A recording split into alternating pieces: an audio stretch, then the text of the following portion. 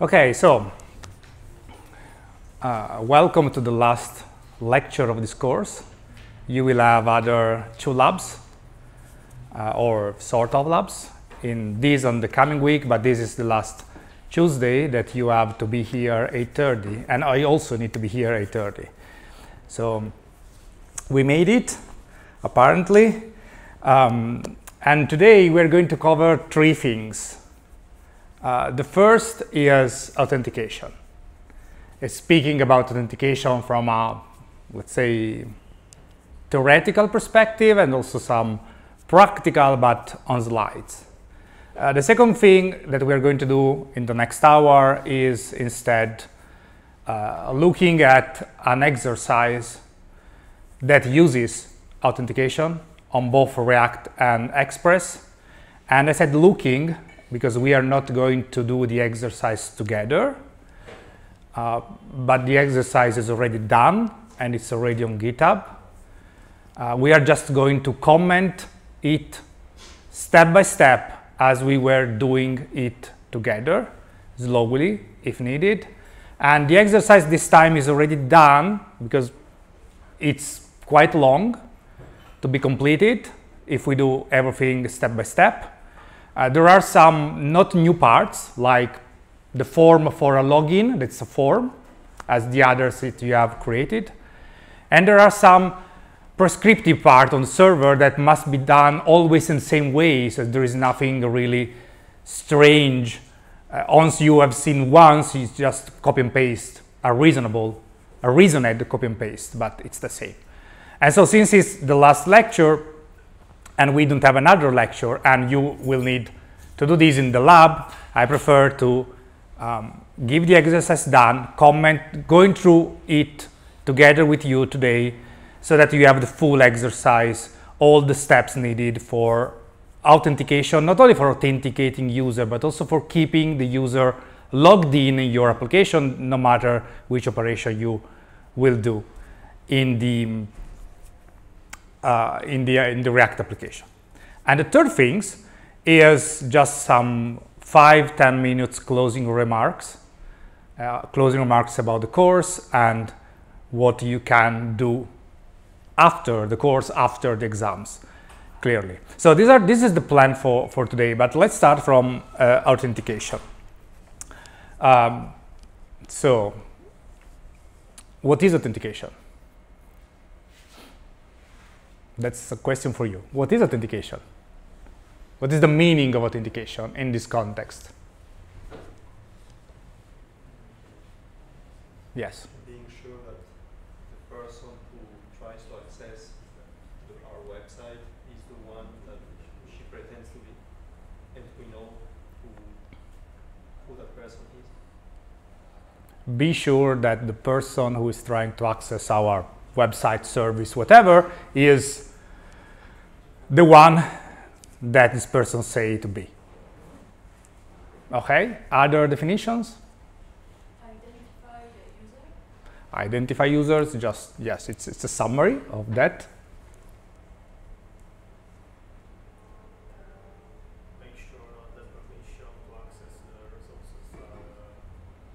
Make sure the permission to access the resources are okay. Okay, and what is authorization instead? Because it's another thing, right? Because one thing is authentication, the other thing is authorization. I'm authorized to access a resource is not the same I'm authenticated on a service that will provide me the resource. Okay, so let's start from that. So authentication is what you have said, the 2 of you mainly, that is verify in some way that you are who you say you are. So verifying your identity in some way.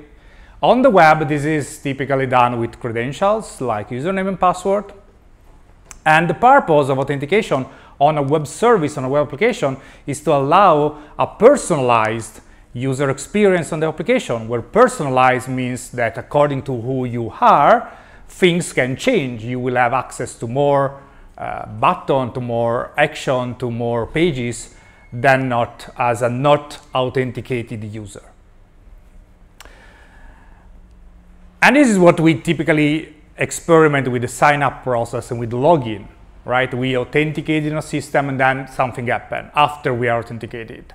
And in most websites, you notice that we have the public website, a public service for non-authenticated user that does a series of things, and then as soon as you authenticate, you have other things. In some cases, a different user interface, a different web page.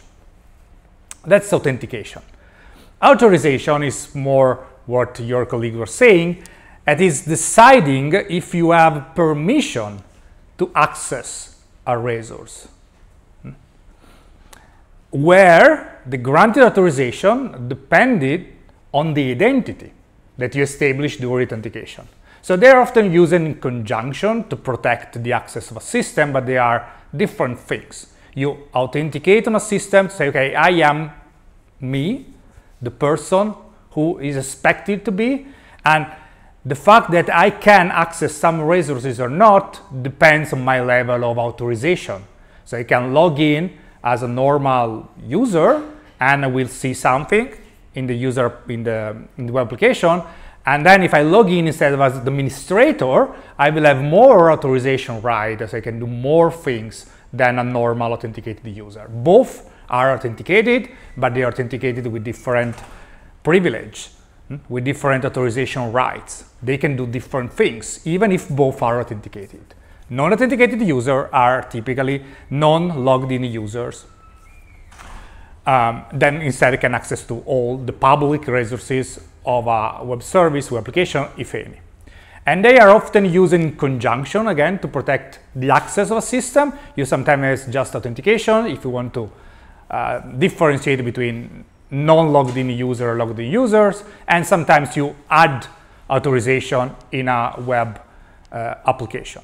And you can also have authorization on the APIs, just on the server. That is, according to who you are and the role and the permission you have, you can do something different. But we are going to use this. They are different, but we are going to merge it together in the concept that we are going to see today. So in the web, what means to develop authentication and authorization mechanism like the one that we are going to see? It means that we need to spend, actually, if you want to do from scratch, you need to think about a lot of things. And you need to spend a lot of time, and you can do errors, especially security errors, keeping things open. And you may want to make decisions like, okay, I want to interact with third-party authentication systems, like login with Google or login with Facebook or login with whatever. So not deploying or developing only one way to authenticate on a application, but rely on other authentication system, etc. And all of this is clearly complicated. I need to handle username and password. I need to handle login with Google. I need to handle login with Facebook or whatever. I need to handle this and that. And it could be prone to error. And clearly this involves both the client, if we're speaking of a web application, both the client and the server, because they both need to have different level of authentication and authorization, both. So what we are going to do in this course, and what is typically considered a very good practice, is to use standardized process, is to use the best practice that others, especially security experts, had put in place. So the login that we're going to see is just the same login process that you experience on probably on every single website that you can experience on the web. There is nothing fancy, there is nothing strange, and it's done on purpose, because since it could be complicated, time-consuming, etc., if we all follow standardized practice and way to do things in a specific way, we are all more sure that things work and work well. So we can, if we want, but we are not going to implement login authentication authorization from scratch by hand, but we're going to rely on tools, on frameworks, on library that already implement best practice and standard process to do that, especially on the server. So here this table shows which are the possible layers of authorization. And what it means. So for instance, the person using the application can do login, logout, and navigate page. That's the main action that the person can do. The React application can, for instance, check if the person is logged in or not, and check if there is some specific role associated to the person, like is an administrator, is a creator, is a viewer, depends on the application, and also should remember the user information, because every action can be or cannot be done by specific type of user that you have. And how can remember the information? Well, with state and context variable, and when you can set the state and context variable at the login, you should destroy them at the logout, and you should also try to query and to maintain during the navigation within the app. And then we can go down. The browser needs to remember navigation session, needs to remember that if you open another tab, you are still logged in. It's not that another tab you have to start from scratch. The server needs to remember the data that the user logged in and stay logged in for a while until the person, let's say, don't press logout. And this needs to be remembered. The route will need to verify the validity of this. So information are stored in the server, but still valid, are still okay. At every HTTP request, because we have said the other week, the HTTP request, you have a request and response, so you don't know what happens before, and you will not know what happens after. You have a single couple of request and response. And the next request will not have knowledge of what happened before. So we need to share this knowledge in a way in the server between these requests, this couple of request and response, etc., until the database that needs to store some of the information. For instance, the username of the person that is logged in, whatever is the username, could be the email or a name or whatever, and the password. And also in this case, are we going to put the password, the real password, the clear password in the database to you? No. So also in that case, clearly no. Also in that case, we need to find ways to be able to pick the password from the client, convert it in some way, and store it in the database, and be able to retrieve it when the password matches. So we need to think about all these layers. And that's why I also told you that the exercise we're going is pretty complicated, because we need to operate we will operate in most of these levels. What happens when the person clicks on something, and then what happens in React, and then what happens in the server, and what happens at the database level. So there are a lot of pieces, standard pieces, but still a lot of pieces that should be taken care of. So there are many ways to do authentication based on login and password. That's the standard way to do authentication for the web right now. We are going to see one of them. That is the classical way, that is the one based on session. There are other ways based on tokens that doesn't create a session on the server, but just share tokens between the client and the server, continuously share tokens that expire and needs to be renewed. So it's more complicated, but we're going to see the session. That is the standard way, the classical way to do authentication with any web application. So we are going to introduce two concepts. One is session and one is cookies. What is cookies? In computer science, not in the real world. Because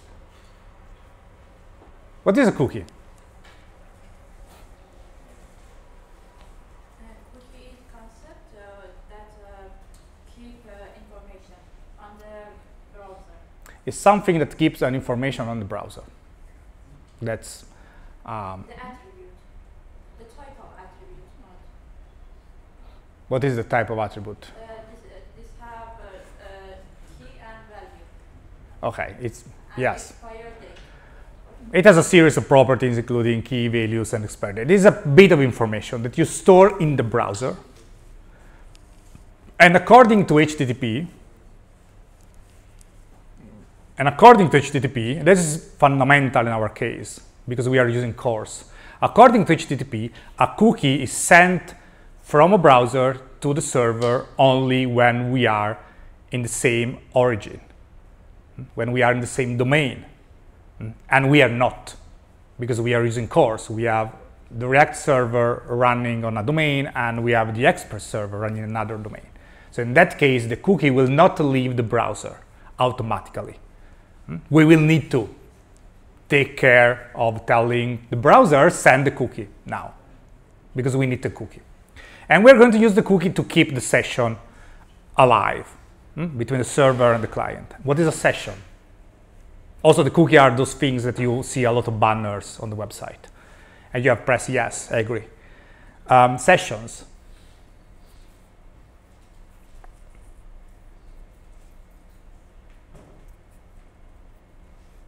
It's the moment from which you log in and log out.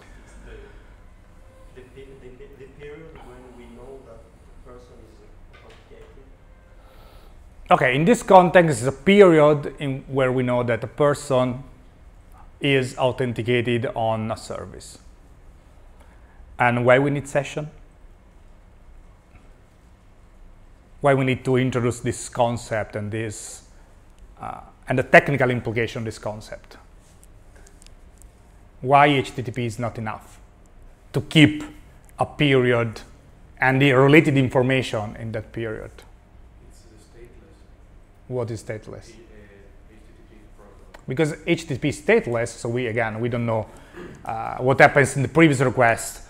We cannot access to the previous request or previous response, so we need a way, when we log in, we will send a request. Please log me in. And the server reply, okay, done. And then the next request will need to know that we are logged in or not. And so this bit of information, since HTTP is stateless, cannot be made permanent between the server and the client, so we need to introduce something that is session to keep this information somewhere, to know that we have this information. So, as he was saying, HTTP is stateless, but we may need to keep information between different interactions, between different pages, between different requests. Not only for login, clearly for login, but also, like written here, if you have a shopping cart in a website and you put something in the shopping cart and then you change page, you don't want that item in the shopping cart is lost. You want in the new page still to access to the shopping cart that you have. That's what we all done on Amazon and other websites. The shopping cart remains across multiple pages. In some cases, also across multiple. If you close the browser and reopen it again, you will see it again. Fill out. So this state of our full interaction across pages in the application is what we call session, and what we need to have remembered to navigate through the website. So more formally, a session is a temporary and interactive data interchanged between two or more parties. And in the web, it's typically data interchange between a client, a browser, and a server. Clearly, it involves one or more messages in each direction, and often, not always, but often one of the parties keep this full state of the application. And in our case, who is the keep the full state of this session? The client or the server? To you? One. The server will keep the state in this case, because the server has visibility. you can open 3 browsers if you want, going to the same server, and if you log in the same way to the browser, the server needs to know. And a session is temporary, so it's established at a certain point in case of login when you do login successfully, and it's ended at some later point, for instance, when you do logout. And the basic mechanism, so session is not really complicated, it's just data interchanged and stored somewhere in the server, but the basic mechanism to maintain a session is the session ID. That is just an identifier, alphanumeric typically, that in our case, upon authentication, the client receives this session ID from the server. So you logged in, successfully logged in the response you receive the session ID. And session ID allows the server to recognize that subsequent HTTP requests are authenticated according to that session ID. And this session ID clearly must be stored on the client side, must be sent by the client at every request that is part of the session, and must not be sensitive. Cannot be the email. Must be an ID. And here we have the other elements of this recipe, that is that session ID is typically stored in and sent as cookies. So this communication with session ID happens through cookies in a session-based mechanism. And cookies are a small portion of information stored in the browser. The browser is a series of storages. There is a cookie storage, there is a local storage, there's a sort of a small database, and a session storage, etc. And the cookies are stored in the cookie storage. And as I was saying before, they are automatically handled by browsers and sent by browsers automatically when performing a request to the same domain and path. That is not what happened in our case, because again, we have a different domain and path, because we are using CORS. And you can use cookies also to store other kind of information, but it's always important to never store sensitive information in a cookie, because cookies are easily accessed by browser and by default are sent to any server on the same domain and path. So it's never a good idea to keep sensitive information because other people can access that cookie.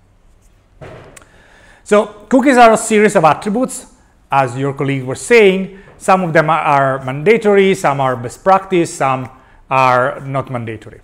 So clearly you have a name of the cookie, that could be session ID, and the value that contain the cookie, like that $94, etc. And this is mandatory. Then you have other attributes that are important, that is secure. And if set is not mandatory, but if set means that the cookie will be sent to the server only if the connection is HTTPS. So we are not going to set secure in the cookie because we don't have an HTTP connection between the client and the server, but if you have, it's always better to have secure set in the cookie. Another property that we are going to set instead is HTTP only. That means that the cookie in the browser will be not accessible by JavaScript. Will be just be sent. The content of the cookie will not be accessible, but only from HTTP requests. So only sent as is on the server and received back to be stored. But you cannot manipulate the content of the cookie from the JavaScript running in the browser. And then you have another attribute that is expiration dates. Cookies can expire at a certain time in the future. So how session-based authentication work?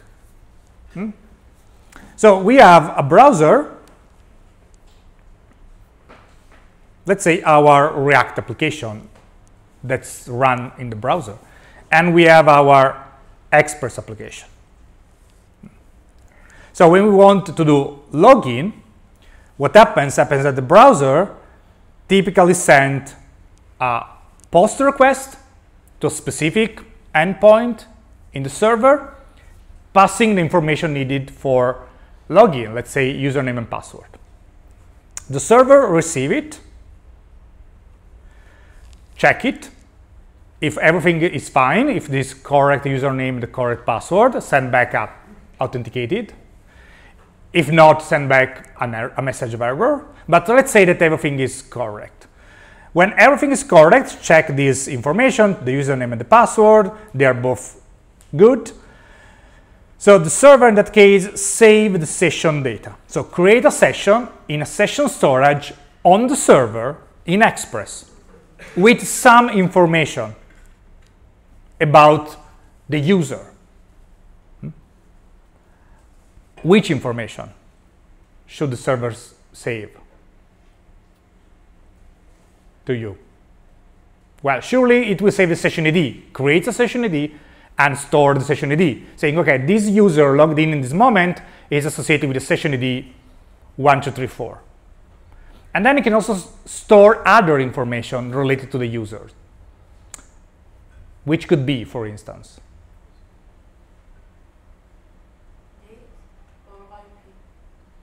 date or IP. The expiration date. These are not information related to the user. The role of the user, if the user has a role. The name, if the user has a name and you're interested. So information in the session storage could be as many as you want.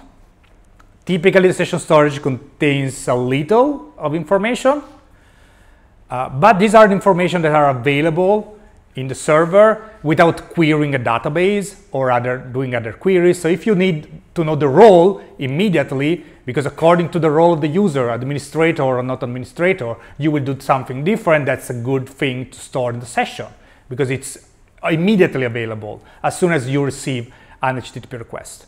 And if you need the name of the user in every request or in most of the requests, then it's another kind of information that you can store. You surely don't store the password in the session because this is not an information that you want to pass and move around too often or ever actually. So the browser received the login, in some way create a session ID and store some information in the storage. Is up to you, is up to application that you need to do. And in the HTTP response, the server attach a cookie, and in this cookie there is the session ID. The browser received the HTTP response, 200 OK or 201 created, whatever. See that the response is a cookie and store the cookie in the cookie storage. And this is done automatically. Then at a certain point in time, let's imagine that you have to do a request for some information, let's say the list of your exam, the list of the exam for the authenticated user. That will be different list according to who is the person. Then the client in the GET request, that will be the same GET request that you have even for a non-authenticated user, like the questions, the GET for all the questions we did in the class, will also send, in this case, the cookie with the session ID that he received, that the client received in the past from the server. The server received the HTTP request, see that there is a cookie, and check the session ID in the cookie. If the session ID is valid, is one of the session ID that he has, that the server has, then will reply correctly with the list of the exam associated to the user that is associated with that session ID. Otherwise, we'll give an error, we say not authorized, etc. Typically, we say 401 unauthorized. And in checking the session ID from the cookie, it will first of all retrieve session data stored in the session storage. And since in this case it's asking for a list of exams, it will also, well, query the database to get a list of exams and prepare a JSON file to send back to the server, to the client. But what happens since the cookie is sent back to the browser? Does it mean that the browser can also access the cookies or modify it in some ways? Yes, it could. So one practice is to set the cookie as HTTP only so that there is no one that can change the cookie. Well, if you open probably the cookie session and manually change the cookie, you can change it clearly. But if you have this property, this attribute set out, there is no way that any JavaScript code running in the browser will be able to change the cookie. And HTML and CSS is not able to change anything. So only JavaScript is the programming language that could be able to change the cookie. But if you set HTTP only, that's prevented. So we need to always have the HTTP only set, otherwise anyone can just access another session. Yes, we will have. So by default, in the library we're going to use, it will set up HTTP only on by default. So yes, but HTTP only is something that you want to set if it's not set, because it makes it inaccessible to JavaScript. Then clearly you can, let's say that you forget to enable HTTP only and you replace the session ID with another thing. This another thing should still be one of the session ID that the server knows. So you can replace it with that. You should, if you want to do this malleable section, you should replace it with a session ID that exists. Cannot be any random number, because otherwise the server will say you're not authorized. And so you broke the system, but you didn't gain any advantage from changing the cookie. Okay?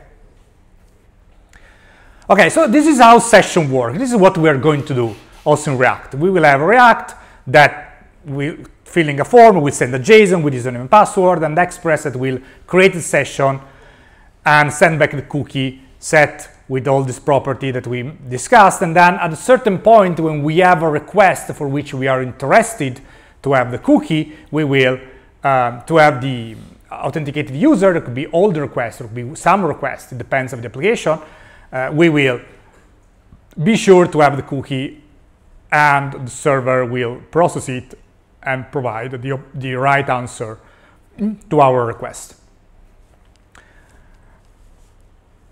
Is this clear? Okay, so just a small note about security. When possible, that means outside of this course, always use HTTPS and secure cookies. In production, we are not going to use HTTPS, and so we cannot use secure cookies. But if you have an HTTPS connection, then use secure cookies, so that even the session is sent in an encrypted way. But in any case, use HTTP only cookies, we are going to do. As a reminder, never store sensitive information to cookies. And especially for what concerns authentication, it's always best to rely on best practice and avoiding to reinvent the well for authentication. Because there are many things you have seen that going on here, and there are many things that can go wrong under many perspectives. So relying on best practice, or again, relying on standardized procedure will help you to create a consistent and secure way to proceed for authentication. And here, for instance, mention a few attacks, just mention it, that are related to authentication. So for instance, there is the cross-site request forgery or the cross-site scripting, etc. So most of these can be prevented by using this standardized and best practice. So the framework that we use by default prevent some of these attacks. So you don't have to do anything, because it's the developer who created the framework and the library that already coded them to be sure to avoid common security issues. But if you do it from scratch, you have to also to think about these kind of attacks that we are not going to see clearly in these 3 hours, but there are possible things that can go wrong in the authentication phase. So, in practice, what means for us doing authentication? Well, let's start from the base login flow. So, what happens when you do login on any service, on any website? So, first of all, you have the person filling out the form with username and password. And the username, I continue to call it username, is actually a unique user identifier. It could be, again, anything. It could be the email, it could be a string. It should be unique and should be an identifier for the specific person, independently of what it is. So the person created the form. Data in the form is validated. You know, the password should be long, at least 6 characters, and contains 1 capital letter, 1 not capital letter, 1 number, 1 special character, the name of a color, etc. So data is validated. If the validation is okay, it's sent to the server with a POST API, with a POST request. Why with a POST request and not with a GET?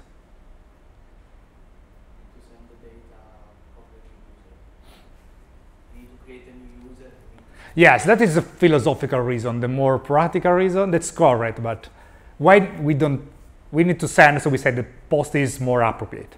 But what's the difference between sending data with a POST and with a GET? We have a body. In the POST, you have a body. The content of the form is sent in JSON, let's say, to a body. In a GET, will be visible in the URL in the browser. So you will see the password. Everybody will see the password because it's written in the URL. So it's not something that you want to do. So with a POST API.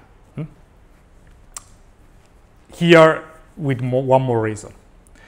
So the server, in that case, received the request, check whether the user is registered. So if there is already a unique identifier and a password associated to that unique identifier, and if the password stored matches with the password sent. And password comparison exploit cryptographic hashes, typically, and in our case also. And if not, if the user is not registered, if the password doesn't matches, etc., send back a response to the client saying wrong username and password. Why wrong username and password and not wrong username or wrong password?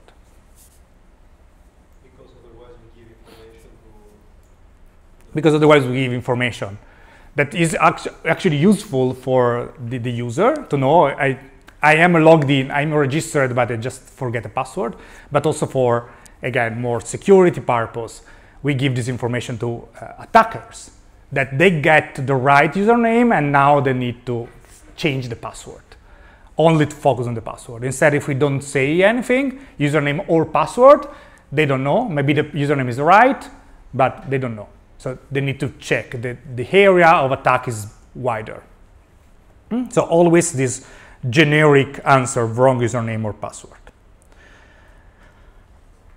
If the username and password are correct, the server generates a session ID. The server stores the session ID together with some user info in the server session storage, reply with HTTP, with HTTP response, with the name of the cookie, with a cookie that says as a name, session ID, as the value of the generated session ID, HTTP only true, secure, hopefully true if we are over HTTPS. The browser receives the response with a cookie that automatically is stored by the browser, and the response is handled by the web application saying welcome, name of the user.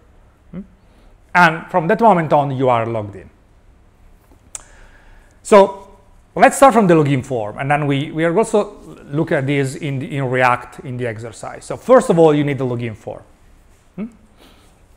With username and password, with whatever you need, and you need to do a POST request to the server to send the information. And this is easy. It's a controlled form as many other forms we did up to now, just with 2 fields, username and password. And here there is the rest of the form, clearly. So this is the handle submit event.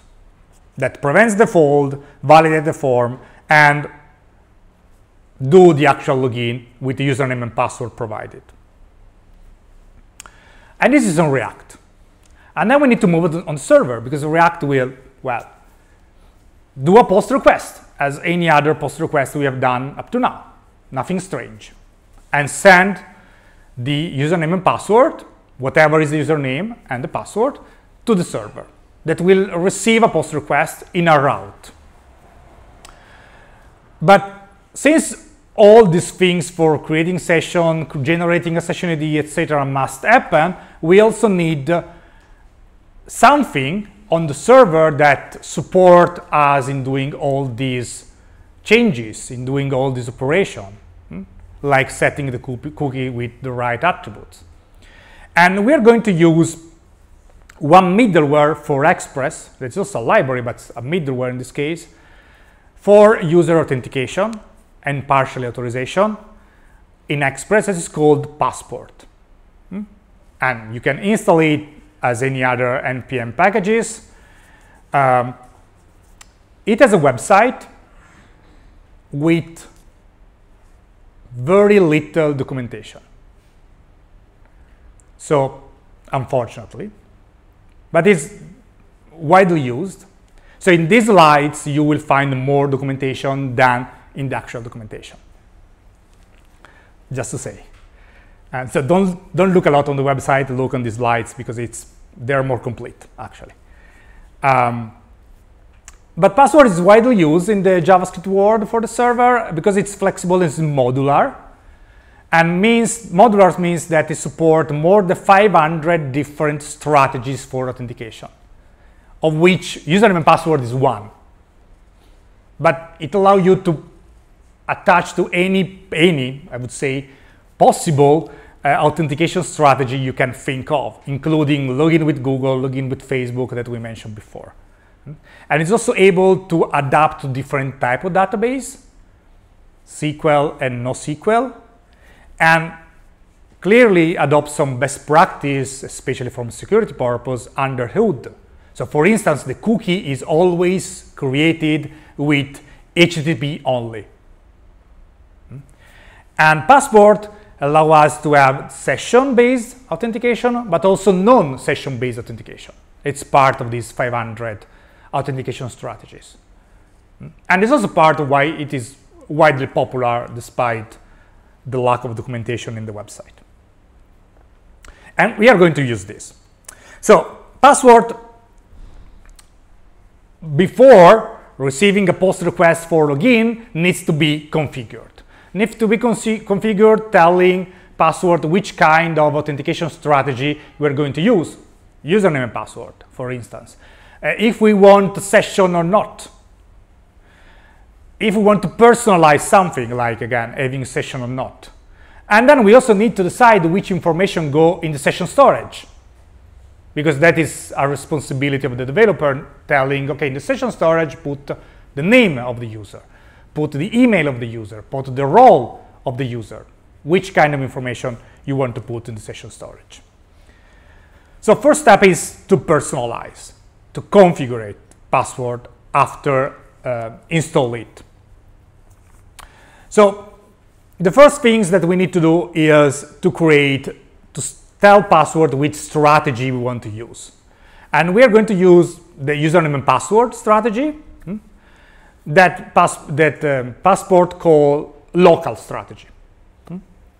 That is normal authentication with username and password. So you need to import Passport, you need to import Passport local, that's already available within Passport.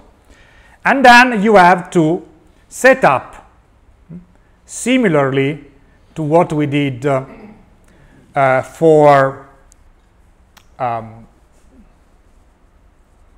other middlewares, set up what this local strategy means for us. So once we receive username and password, what we need to do with username and password. And this local strategy, so Passport.use is setting up the middleware. This local strategy has a callback that has 3 parameters. One is username, the other one is password, and the other one is callback. And the goal of this function is to tell Passport what to do to verify or to find this information. So where this information is stored in the database, so you will need to query the database. And what happens if they are not found, which is the message go back, incorrect username and password, in which language, etc. So this verify function, and it must be in this way, typically the things that it does is that check if the database get the user from the database, passing username and password, and if the user exists, then we'll proceed with the rest of the execution. Otherwise, we'll give the message incorrect username and password. And how we proceed or we send the message of incorrect? We proceed to send the message using this callback. That is the third parameter of the function. Whatever you want to call it is a callback. At a certain point, it will become CB, and in the documentation is called CB, but CB stands for callback. This callback is go to the next middleware, go to the next stage, whatever it is, and send this information and bring this information with you. So in case everything is fine, you just need to send null as first parameter, and let's say the information about the user as second parameter, the fact that the user exists and you got it from the database. And if it's incorrect instead, you can have null as first parameter, false or anything else because you don't have a user. And then as a third parameter, you can specify a message. Otherwise, it will use a default message. That in this case could be in JSON format, sort of a JSON format.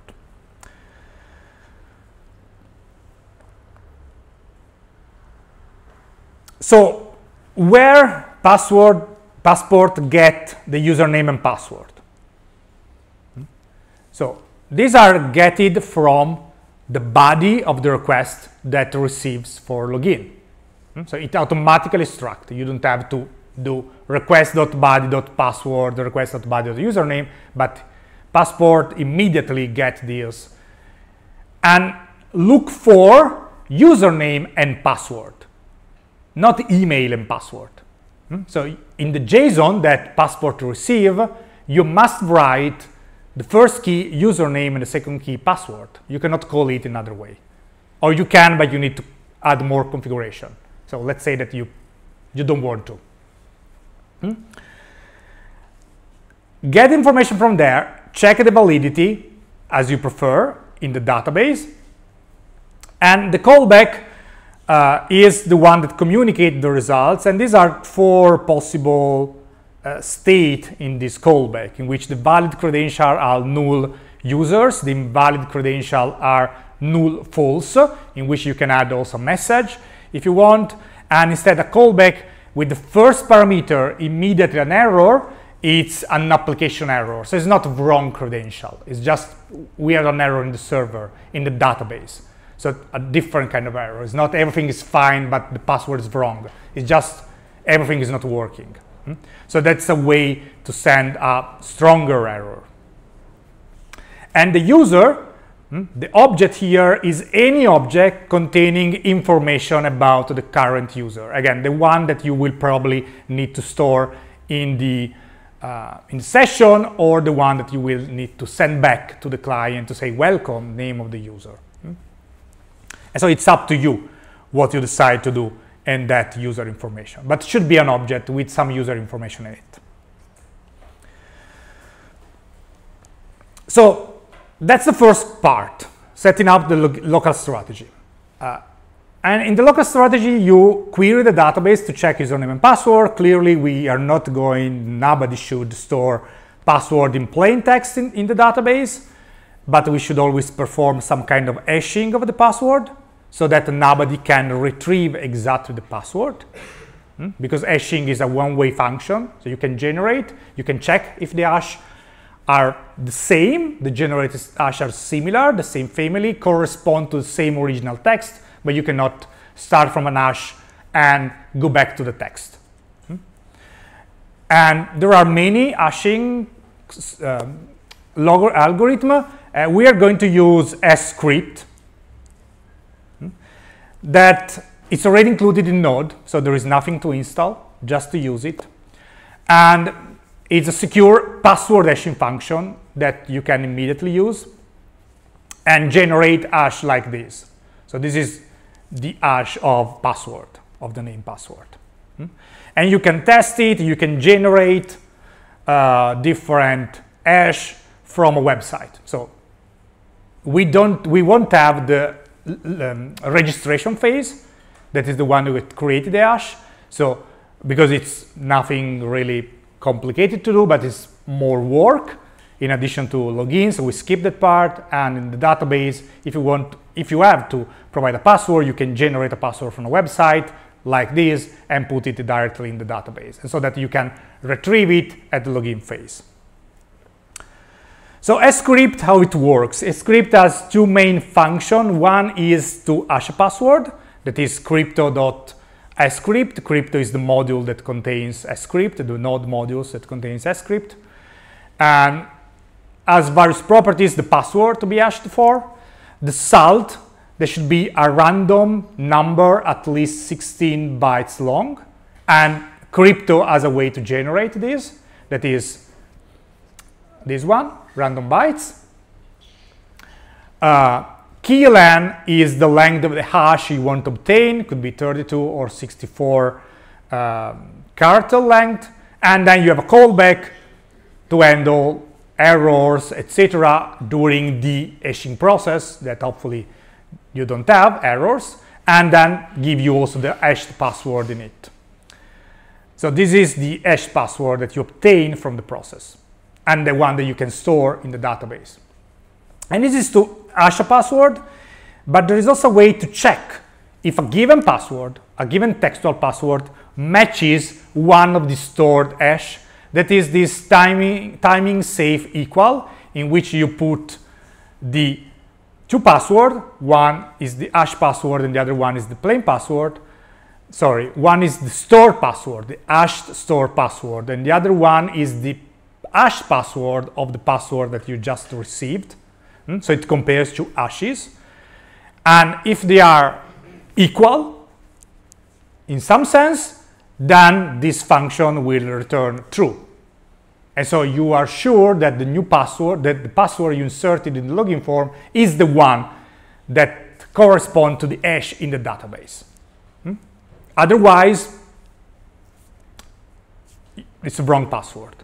And the passwords, both passwords must be hashed with the same salt that will be stored in the database as well, because otherwise the hash will never correspond. And here there is the code to do these things in Express with SQLite and a SQL database, like in our case. So you can, for instance, that is the get user. This is the get user methods of before to get user information. You can select everything from users, where email, in this case the email is the username, is equal to the one passed here. You get the email, everything is fine, you put in user the ID of the user and the email, and you create a salt, you generate the hash from the password you received, and you check if the password, the hash version of the password you receive, correspond to the password stored in the database, retrieved from the database. If they correspond, you resolve the promise, you fulfill the promise with the user, otherwise you fulfill the promise with false, saying that the password aren't the same. So this is for local strategy, to checking the password. And this is a middleware at the beginning of the Express server. Then you may want to have additional middlewares for Passport. And One of these is the session, because Passport support, as I said before, session and also non-session, so we want to enable sessions. And we have to install another module that's called Express Session that enables sessions, that enable all the mechanism that was shown in the picture before. And to enable session, you just need a secret, that is a secret phase of your choice that we use to generate the session IDs. And by default, Express Sessions store the session in memory. Not on file, not on database, but in memory. That is what we're going to use in the course. That is clearly something not to use in production because it's not efficient if you have many users logged in, keeping everything in memory. But Express Sessions support also other way of storing the session on file or in the SQLite database that you use. So it has also in this case modularity to flexibility options to store the session wherever you want. We will use the default to not make things more complicated of what they already are, and we keep the default to storing the session in memory. That means that if you for any reason don't log out but you log in and keep the server running, the session will be still available because the session will stay available until it is in memory or destroyed. So the way to delete a session is to just do logout or stop the server because you clean the memory. And here, this is a middleware, so app use, that's the way to define all middlewares at app level in Express and then pass the middleware you want to use, that in this case is authenticate through session. And here there are some options. The only required one is secret. You can specify store. I was saying if you don't specify, you get the memory store by default, but you can specify any other store if needed. There is an option that is resave that is mentioned here together with save unutilized and is also reported here because you need to set both to false because they have a default value that is true, but according to Passport documentation, the default value is deprecated, and so you shouldn't use it. And so you need to overwrite the default value and set it to false. And here there is an explanation of what they do. So resave forces the shared session to be saved back to the session store, even if the session was never modified, and it's better to do this. And the other one forces a session that is new but not modified to be stored, to be saved on the store. Whatever is the store.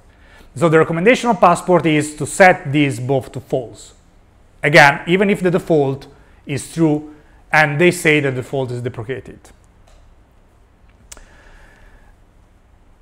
And then you have username and password, you have the information about the user, you created a session, and now you have to personalize the session, what you put in the session storage, which information you put in the session storage. And Passport do this through two functions. One is serialize user and one is deserialize user. That is a way to write in the session storage and get information from the session storage. And deciding which information are in the session storage. So serialize user is which information from the user, the role, the name, you want to serialize into the session storage. You want to put in the session storage. And again, it's a subset of the available user info. And these are stored internally in this object, rec.session.passport. That is the Passport internal mechanism to keep track of things. So the serialized user is automatically called by Passport, get the user object and a callback, the same callback as before, in which you just decide that the first parameter is null because the first parameter is for big application errors. And the second parameter in this case is a JavaScript object that represents the information you want to put in the session storage. Just the information you want to put in session storage that should be available in the user, for instance, or can be retrieved from the database if you don't have it from the login for whatever reason.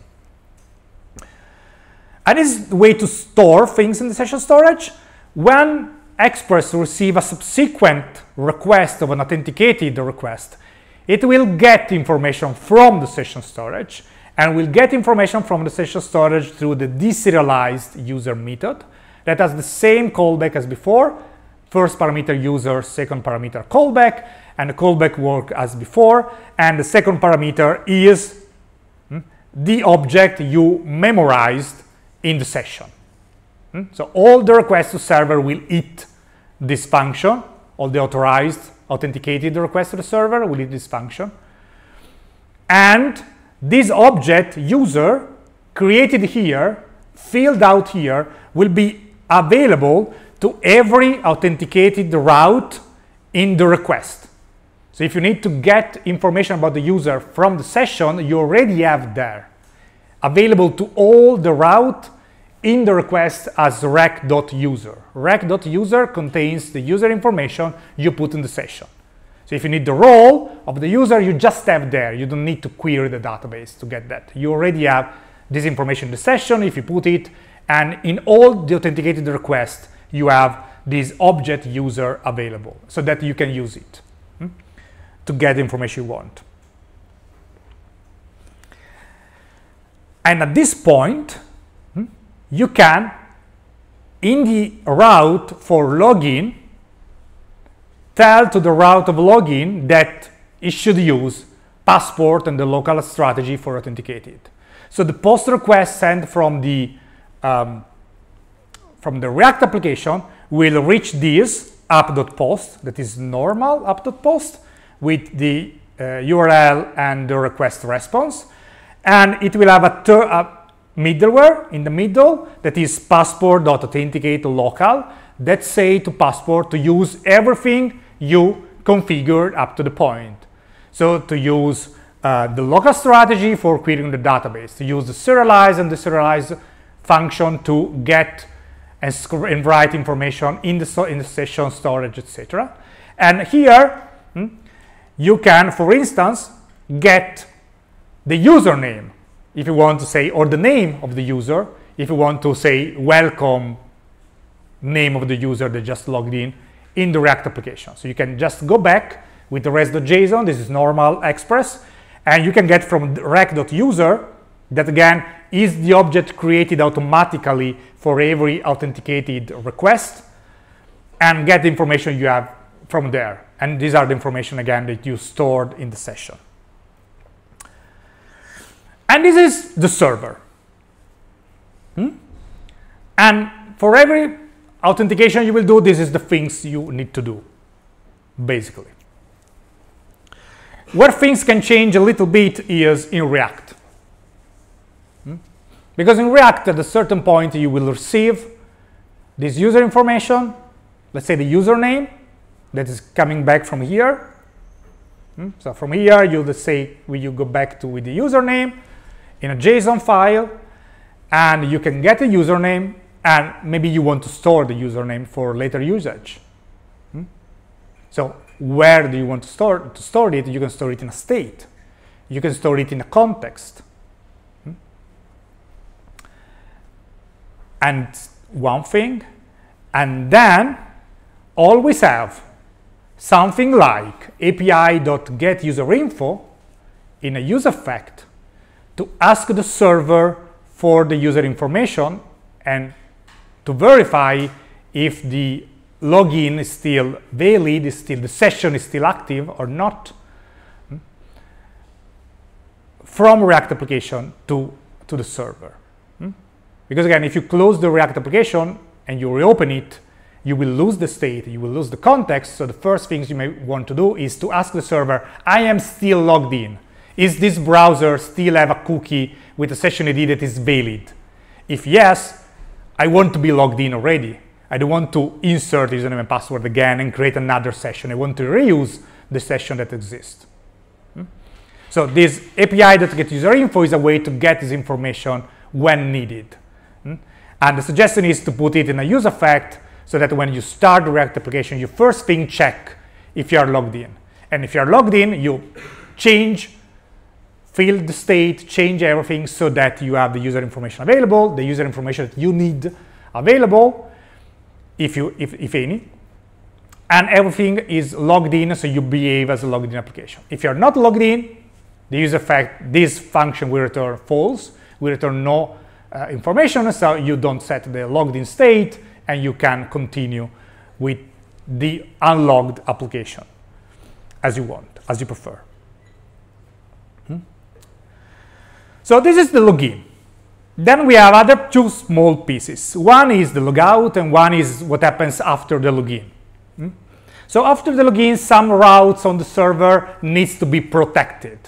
Because if you say that only authorized users can get the list of questions, or only logged in user can vote, you should enforce this on the server, telling that only authenticated user can do this operation, can access to this route. These routes are not public anymore, it will be protected, because only some role can access this. So we have two problems to protect. We have to do two things to protect routes in our case. The first one is the problem with cookies. We said that cookies are sent by the browser by default automatically to the same domain and port. And we are using CORS, and we are not in the same domain and port. The React server is not in the same domain and port of the Express server. So we need to tell CORS that we need to accept cookies from other domains.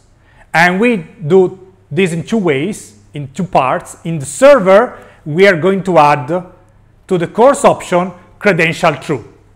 That will inform the server that the cookie received is something to be considered for authentication. And I've seen that in the solution of the labs, you already have this line. So in the solution of the labs, if you start from the solution of the labs, you already have CORS configured correctly. We didn't in the class up to now. And then in the request, we need also to tell React that the browser needs to send a cookie. And we do this by adding to any protected request, to any request to protected route, an object that is credential include. This will tell the browser to pick the cookie and associate it to this domain and port and send it with the request. So the default behavior if we were in the same server, in the same domain and port. But we are not in the same domain, and so we need to specify this. And importantly, the login request must include such option. So even if the login request doesn't have a cookie to send, because there is no session in place, for how it works CORS, you must include such option since the beginning of the login session, from how fetch and CORS works. So the login session, the login request should have credential includes, so that any other request can access, can see the cookie and send it. So the login request must have the credential includes option right in the fetch, even if there is no cookie to send in that moment. Otherwise, the rest is not working. And then, when we are sure that we sent the cookie and the server received the cookie, we must protect the routes on the server. And we can protect the routes with a middleware that is rec.isauthenticated. So you can write app.post or app.get, open parentheses, /API, /questions, comma, rec.isauthenticated, comma, something else, the callback, or you can use if rec is authenticated in the body of the route to protect the route. So this is authenticated will return true if the user is valid, is authenticated, if the session is valid, if the session is enabled, if the cookie received from the client from this specific route is the right one and is one of the ones stored in session storage, etc.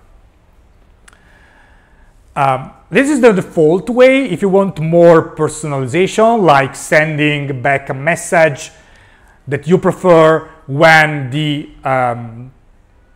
is authenticated is false, you can create a middleware like this, and in the solution there is exactly this middleware that is logged in, that just check if it's authenticated, and in case of error we say 400 not authenticated.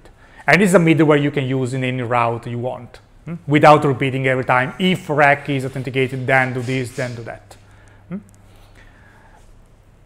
And this could be either application level, if you have all the routes that must be protected, that is most of the case not what you have, or at the route level as a middleware, like this, that is instead what you typically want to do.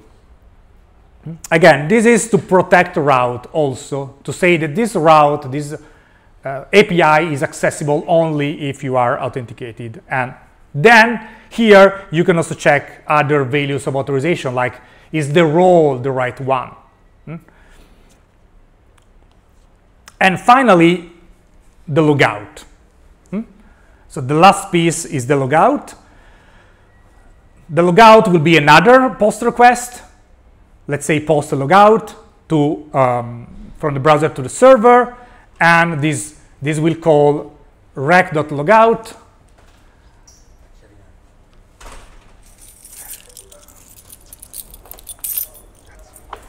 Rec.logout, and rec.logout will, again, is a method that Passport insert in the request and will destroy the session in the server, and so the user is logged out. Very, very simple. And notice this way of writing. This is the recommended way of writing in also from Passport. Rec.logout, and in the callback you send response.end, because this is a post request and you need to provide a response.